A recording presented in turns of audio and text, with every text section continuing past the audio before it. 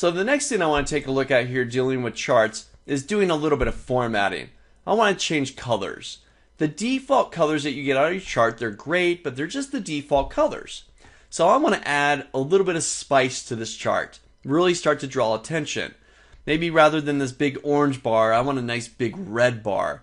This gray, kind of muted gray, let's turn that green. Let's change some formatting options here. So just like everything else that you do with a chart, the first thing you need to do is select the chart. So I'll select the chart.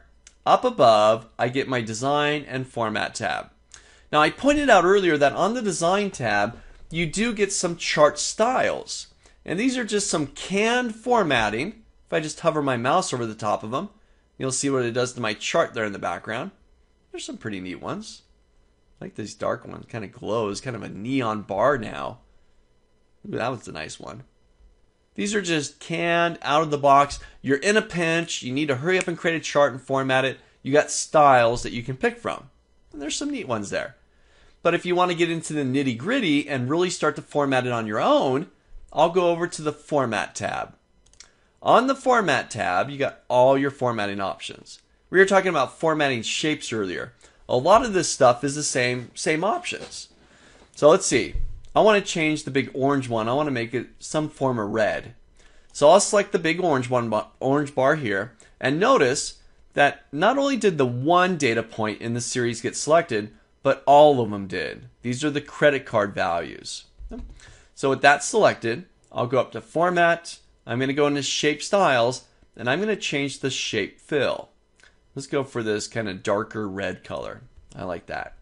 This gray, it's kind of muted. Let's grab that, go back to shape fill, and I'm going to make it green. There we go.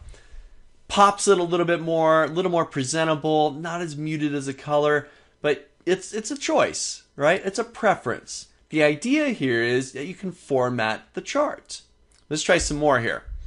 Let's see. I'm going to grab the chart grid, this kind of background here of my chart, and I want to make some changes to it. Well, once again, I'll go up to my Format tab. I've got my shape styles. Let's try adding a background to that. I'm going to make this kind of a gray color. I don't like just the full-on white, but you know what? That's maybe perhaps a little bit too gray. Let's lighten that up a little bit. So now it's not as strong as a contrast against a white background, but I've kind of muted it down a little bit just to give it a subtle gray background. Let's see, let's try something else out here with formatting. If I want to change the legend, right now my legend's pretty small. I want to increase the font size here. So if I click on my legend, I do have some word art styles here where I can change colors. But I want to change the font size and perhaps make them bold. Do you remember where we found those options earlier? They're on the Home tab. I go to Home and I got my font commands right there. So I'll bump up the size. Let's go to like 12 and let's make them bold. Get that legend to really stand out. And you know what? Let's make it's kind of competing with my title now. Let's make the title even bigger. Let's go 20 and I'll make that bold. Right? Looking pretty good. Okay? I can do the same thing with my numbers down below. I can select my axis, my Y or my X axis, and I can format those as well. Let's make my months. Let's make those bold. Let's grab the numbers here. Maybe I'll make those bold. Right? Just formatting this chart, making it more presentable. Okay? Whether you're using the Design tab with styles, you're just, again, in a pinch, you need to hurry up and format it, you got the canned styles you can use.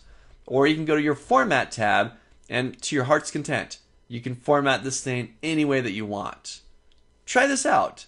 Format your chart. Again, don't get too wacky with it. You don't want to start distracting from a simple little message, but any way to enhance the message, format it. Get the audience, get their attention, draw them in, format it in such a way that it will make it more exciting and more presentable. Try it out.